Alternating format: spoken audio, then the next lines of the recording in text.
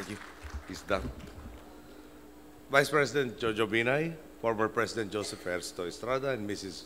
Toroloy Ernesto Estrada, Senate President, the man of the hour, Juan Ponce Enrile, Mrs. Cristina Ponce Enrile, Congressman Jack Ponce Enrile, Ms. Katrina Ponce Enrile, Coach, Speaker Sunny Belmonte, other members of the House of Representatives, senators present, excellencies of the Diplomatic Corps, Executive Secretary Paquito Ochoa, and other members of the Cabinet, honorable members of the Judiciary, His Eminence Ricardo Cardinal Vidal, Archbishop Sir Palma, Ambassador Manolo Lopez, Mr. Oscar Lopez, Mr. Gabi Lopez, fellow workers in government, distinguished guests, ladies and gentlemen, mga minamahal ko pong kababayan, magandang gabi po sa inyo lahat.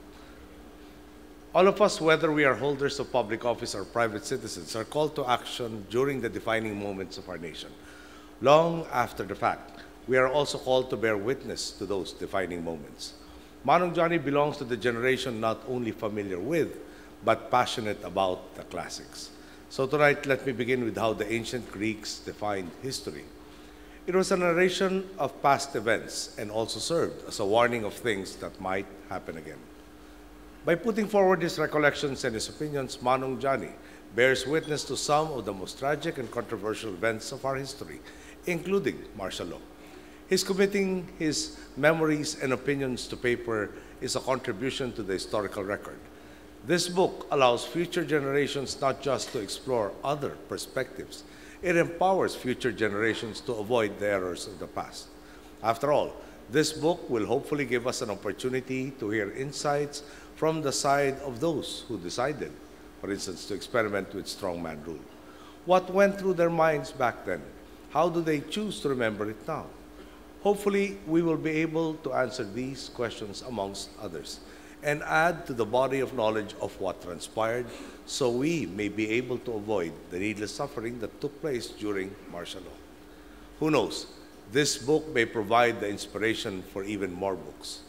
For now, I look forward to the time when, hopefully not too long from tonight, I will be able to go through all of these pages with the time, attention, and in the detail they deserve.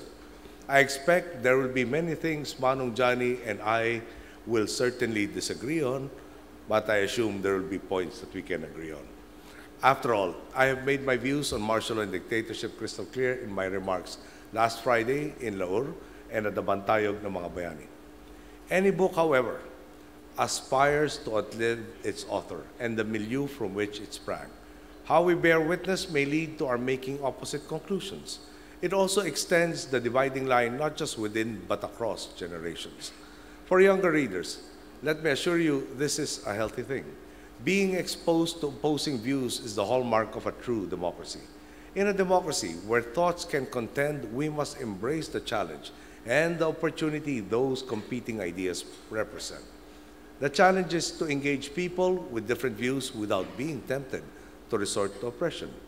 The opportunity is to discover that we can share a common goal.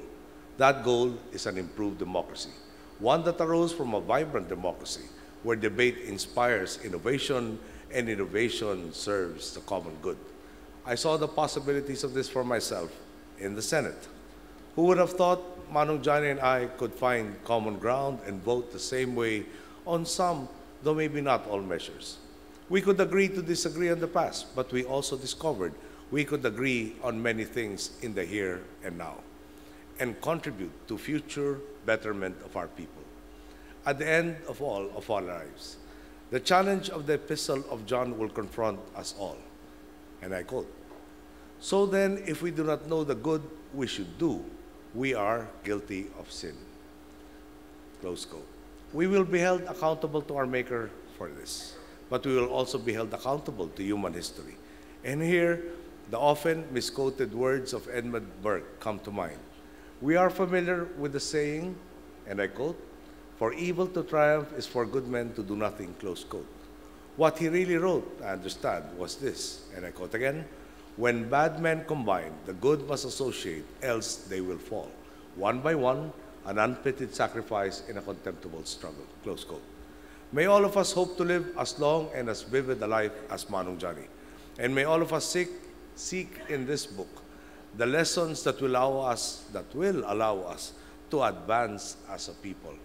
May I say thank you, Manong Johnny, for sharing your thoughts, your ideas, your viewpoint that undoubtedly will enrich all of our peoples. Thank you. Good night.